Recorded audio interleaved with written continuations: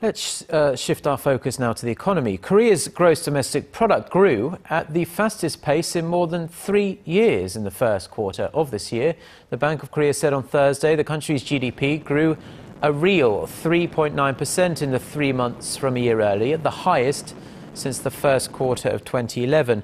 Compared to the previous 3 months, the economy expanded 0.9%, maintaining its growth of around 1% for the third consecutive quarter. The growth was helped by strong exports, expanding consumer spending and the recovering construction sector. Facilities, investment and imports, however, dropped from the last quarter of 2013. The central bank said growth was in line with its previous forecast.